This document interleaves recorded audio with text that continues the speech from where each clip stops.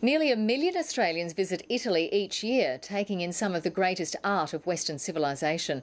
Now the Italians have returned the favour, lending a collection of Renaissance masterpieces to the National Gallery. Siobhan Hinu reports. As high art goes, it doesn't get much more heavenly. Botticelli, Raffaello, Bellini.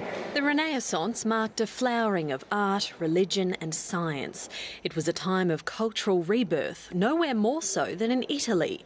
And it's from a little-known academy in the city of Bergamo that these treasures have travelled down under. There were a lot of people that said, why in Australia, why so many pictures so far away from Italy? But it seems Australia's taste for European art is insatiable. They have a lot of passion for culture, for arts and for our arts.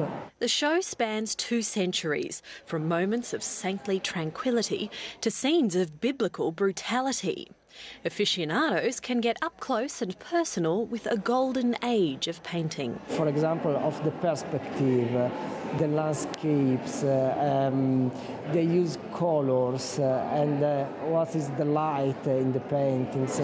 Alongside awe-inspiring queens of heaven are relics of quiet reverence. The major change that we see at this time is that individuals commission altarpieces for use within the home.